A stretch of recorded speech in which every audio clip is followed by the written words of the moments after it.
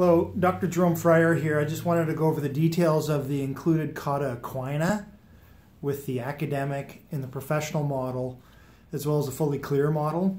But as you can see, we have 3 exiting nerve roots on the left side of this L4-5 motion segment, and we've only got 2 on this side because I've pulled off the dural sheath showing the levels of the meninges, and I wanted to demonstrate that the nerve exiting L5 here will be affected by a 4-5 disc herniation. So you can see that this here underneath this pedicle, this L5 nerve root is affected by a 4-5, most commonly posterior laterally at this level.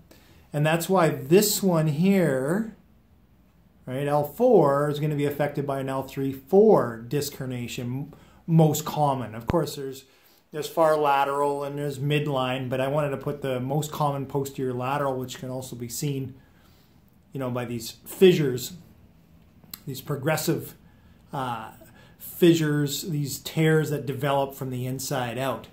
I just wanted to share with you, often I see people pulling this one out, but it's actually designed to be tucked. You can see the dorsal root ganglion is tucked right underneath the pedicle. And we also have, you can see the sensory motor divisions.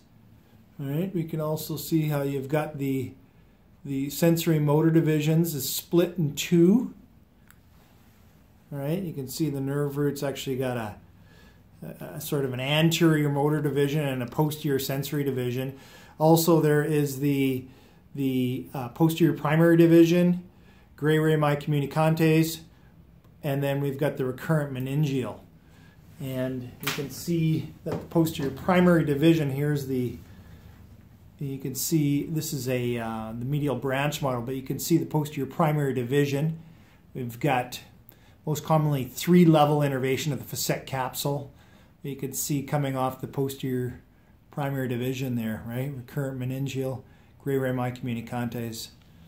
And in here you can actually see, I put the phylum terminale right in the midline of this Cauda Equina. So hopefully that's helpful.